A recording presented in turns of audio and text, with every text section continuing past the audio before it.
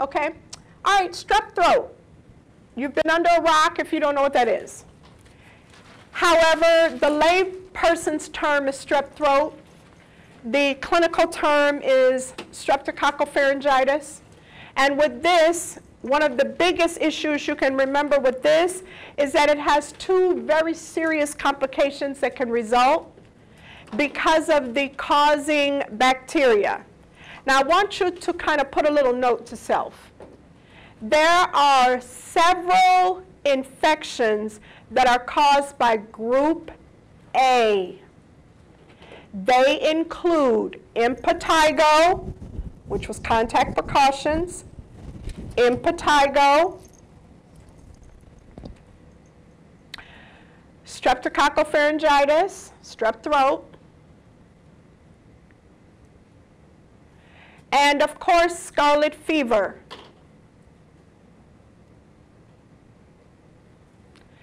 Now, these group A infections are important for you to remember because when an infection has been caused by group A strep, because group A is streptococcus, when an infection has been caused by group A, the complication can be either rheumatic fever,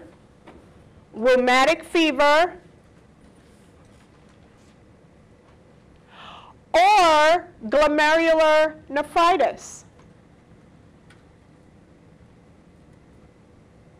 Glomerulonephritis. Okay, so that's crazy. So if you think about glomerulonephritis, that's tea-colored urine, you remember.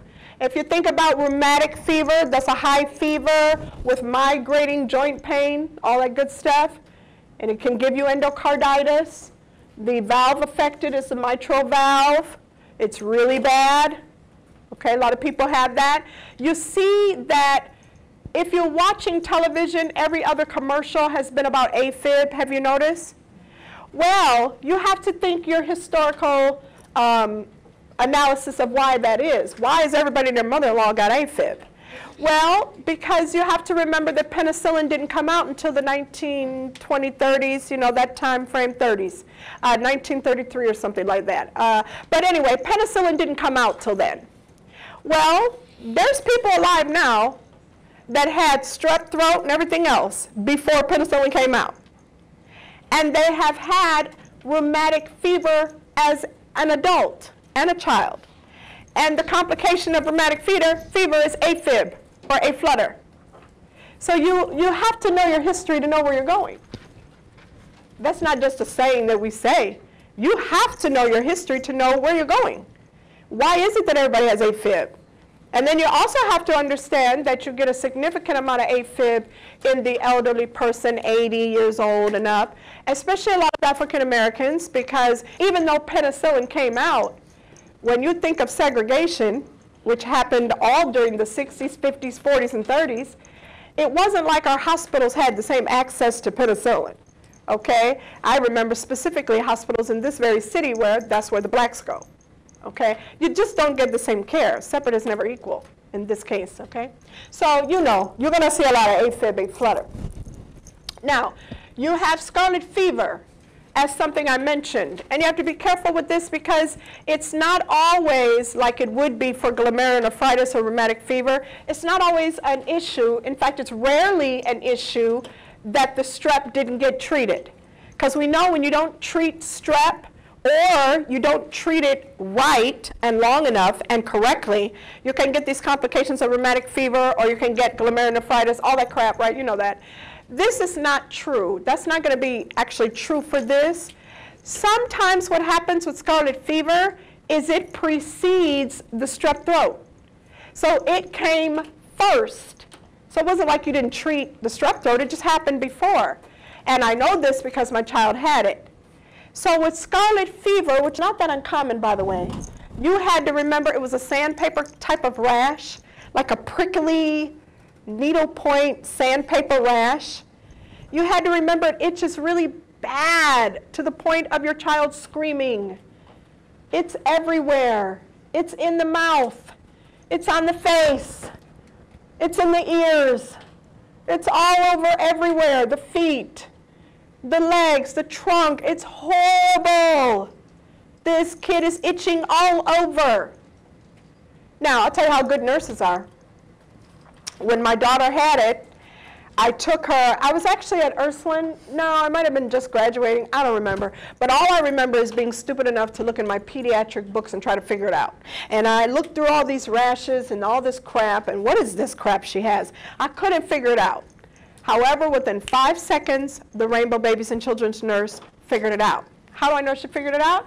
Well, she looked at my little 5-year-old or 4-year-old, and she said, huh, oh boy, looks like you need a throat culture. Thinking, what's wrong with this woman? This is a rash. Well, she knew, unlike me, that this rash appearance, which is all she did was look at it, had the appearance of scarlet fever, and the only way to diagnose scarlet fever is a throat culture. It's a skin rash, but it's the only skin rash under respiratory, just like RSV is the only respiratory condition under contact. Because this skin rash or scarlet fever is caused by Strep A. So she looked at her and she said, you need a throat culture, and sure enough, she did the throat culture, and there's my kid with strep throat. Her throat didn't hurt. She asked her, your throat, no? Mm-mm. The next day it did. So I can precede the actual strep throat. Anybody else had a scarlet fever? It's not that uncommon. Who had it? Oh! 6 years old? What did it feel like? I don't remember feeling anything. I just remember how it looked all over, like it was everywhere. It is everywhere. It's in your mouth. Yeah, it's a little weird. And did you get the little throat culture? Did they recognize what it was immediately? Yeah. Interesting. Yeah, these rashes you get good at when you're a pediatric nurse because you got to know so many. You know, measles, mumps, rubella, you got this chicken pox, you got this impetigo, you got this rash with scarlet fever, you got all this crap, you got to know it well. I remember having a fever when it seemed like a high-grade fever. She didn't have a high-grade fever either, but she had a little fever. But you're right, it doesn't have to be a fever yet because it precedes the obvious, okay? All right, now, so that was scarlet fever. Uh-oh. Parvo B19. One of your challenges as a nurse is that you have to know more than one name for everything. In this case, you have a lot of names. What's the other names? Slap cheek or Fitz disease. Now, before you go on this test, I'm about fist. This is what I'm saying. Look up here. 5. The other name for 5 is fifth. So watch this. This is how you're going to remember it. It takes all 5 fingers to slap the cheek out of this patient. Okay? So Fitz disease, slap cheek. That's how you're going to remember it. Fitz disease, slap cheek. Parvo B19. All 3 are the names. This is a childhood condition. It is very pronounced in that the child has very rosy red cheeks. And they have, quote me here, a lace-like, like lace on clothing, a lace-like pattern to a rash all over their body. But as with most conditions, it starts with the face. So they have a rosy red rash on the face, and they have a lace-like pattern rash all over their arms, their trunk. So it looks like a lace, like it's lacy. White mixed with red kind of thing, purplish. Okay, so it's lace-like rash all over the body. And the face is very rosy red. As with most childhood conditions, the child has a fever. By the way, this condition is self-limiting, which means there's no medicinal treatment. It's going to kind of resolve. Unfortunately, what's so horrible about Parvo B19, what's so bad about it? It's a teratogen. So when I was an OBGYN nurse midwife, I got plenty of calls for this one. Because what are typically first grade, kindergarten, second grade, and third grade teachers? Females. And they would be very pregnant. And here we got a new diagnosis of 2 or 3 kids in their class with Parvo B19. And so the principal would tell them to call their OB. And I would get this call. This is a very seasonal thing. It's like spring, fall. I would get this call from this teacher, frantic as is appropriate. And she would be concerned about her child, her unborn child, and she should be. Because under 20 weeks, this is a significant issue. Under 20 weeks, this is a significant issue. So she has to come in and I have to do a workup. Depending on what the workup is, I may have to do some antenatal surveillance. You guys know what that is? That's called a BPP, NST, blah, blah, blah. That's your maternity, hooked you up. Okay, flu. For my students, I teach that the flu has 7 symptoms that must be there, or it's not the flu. Because one of your challenges is going to be to try to anticipate what the patient may have so that you're prepared for the doctor when he comes, or the nurse practitioner. So when you look at the patient with the flu and you're doing a quick history, there are some key components to the flu that don't go with anything else. The number one key component to the flu is that you have body aches and pains, and they're so bad you feel like a Mack truck rolled over you and then somebody stomped you. Very much pain. Body aches and pains. I tell you to remember 7, and body aches and pains stand for 2.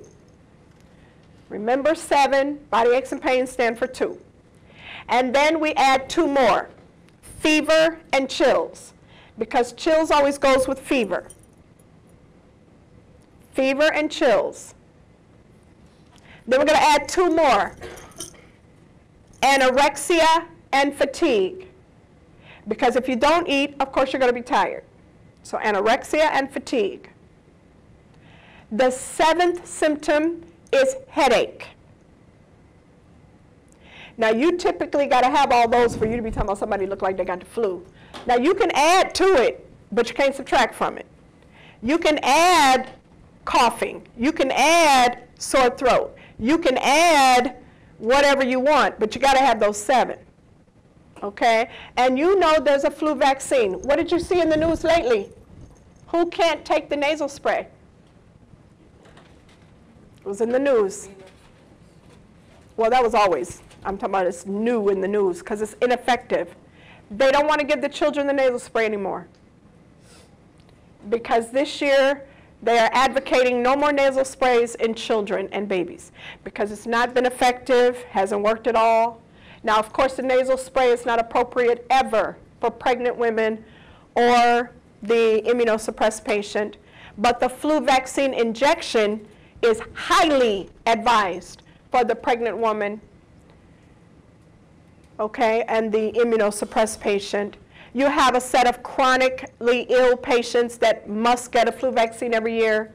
Those patients include people like diabetics, asthmatics, kidney failure, sickle cell anemia, COPD, CHF, previous MI. I could go on and on and on, but the point I'm making is chronic illness gets a flu vaccine every year.